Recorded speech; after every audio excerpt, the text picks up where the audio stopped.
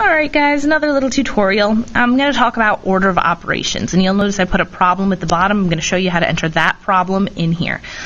So mostly you're going to use your regular symbols. Your calculator knows the proper order to follow. The only thing you'll notice is there's parentheses on it. There's the open, there's the close. That's so that it knows it needs to do that first, okay? So the calculator is going to follow the general order of operations if you plug everything in correctly.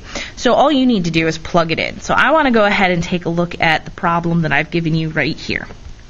So what I'll notice is that it's set up in fraction form. So the first thing I'm going to do is I'm going to hit my fraction button.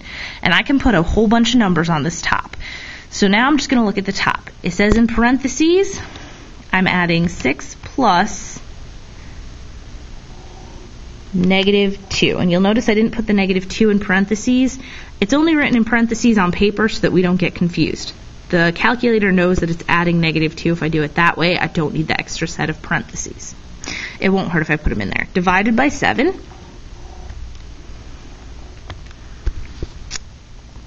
plus 3 squared plus, I'm going to hit 3, and then since it's squared, I'm just going to hit my x squared button right here. I could use the caret as well.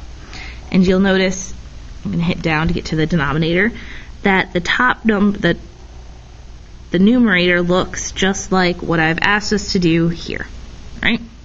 So now let's enter in the bottom part. The bottom says -2 plus -4. -2 plus -4. And again, you'll notice I didn't put the -4 in parentheses. The calculator doesn't need me to. Now that I have it all entered in, if I hit enter, it's going to do the entire problem for me to simplify it. All right?